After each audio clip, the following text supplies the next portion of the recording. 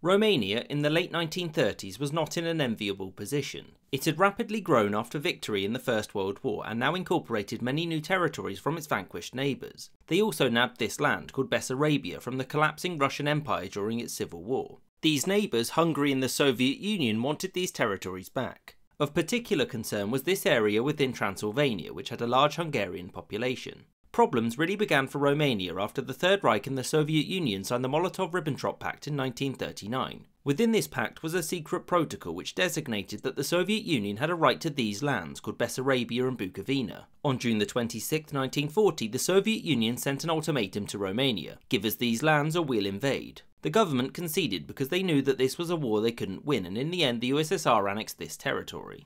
You see, the Hungarians now smelled weakness and so decided that it was time for them to press their claims to Transylvania. Hungary wanted it all. Romania's response was no, and talks between the two collapsed. Enter stage left the Germans, led by Adolf Hitler, who demanded that the situation be mediated. Hungary, led by Miklos Horthy, was pretty happy with this, since over the past few months Germany had rewarded it with some of its former lands back. The Romanians really didn't want to give up any more land, but they also really didn't want to fight the Hungarians. As such, the Romanians offered up this land, northern Transylvania, to Hungary on the condition that the Axis promised to protect the country's remaining borders. This was all agreed on August 30th, 1940, and thus Romania's borders were a lot smaller. Demonstrations broke out across the country, which notably included the Iron Guard, also called the Legion, which was a fascist-adjacent movement.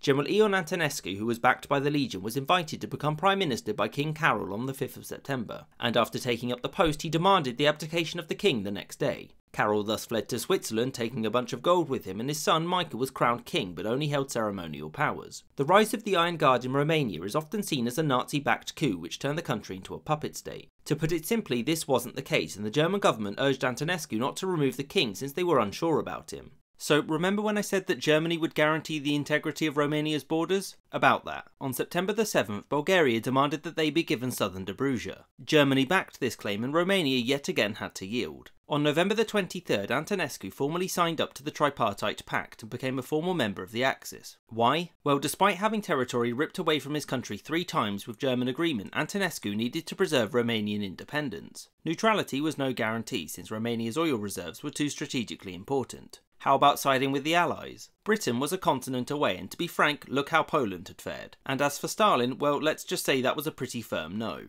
Besides, Hitler used territorial rewards as a way of keeping the Axis together and made it clear that if Romania made a major contribution to the coming war with the USSR, they would get their territory back plus more. Thus, it's pretty clear that Romania's joining of the Axis wasn't based on ideology but simply a desire to survive.